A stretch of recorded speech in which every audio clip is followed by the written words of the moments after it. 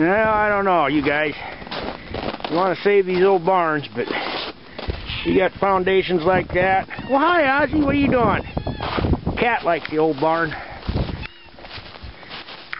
This gets to be pretty pricey. You start messing around with this kind of crap. I know from experience. It looks straight, but it just ain't all quite there. There's the old well house. That's original to this place from the 1900s. Used to be a windmill set on top of it. Try to keep it warm though so the stuff don't freeze up. We still use it.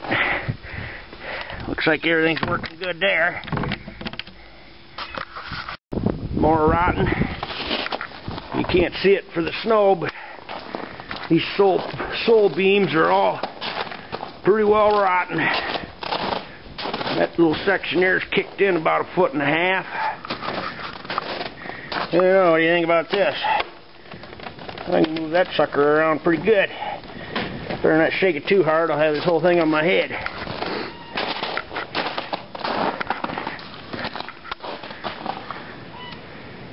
Yeah, I'll bet it could tell some stories.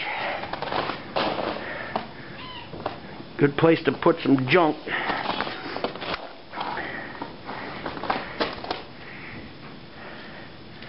Yep. Springtime's coming. Anybody interested? I got a nice old B111 wheel horse sitting here. That grass is going to get green sooner or later. That might take a little work too.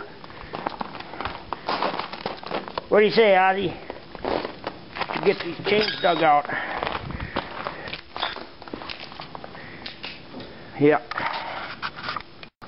If you look real close, you can see where this sucker's actually been added on to.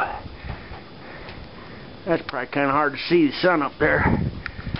This here section here, I suppose probably 16 feet somebody's added on to.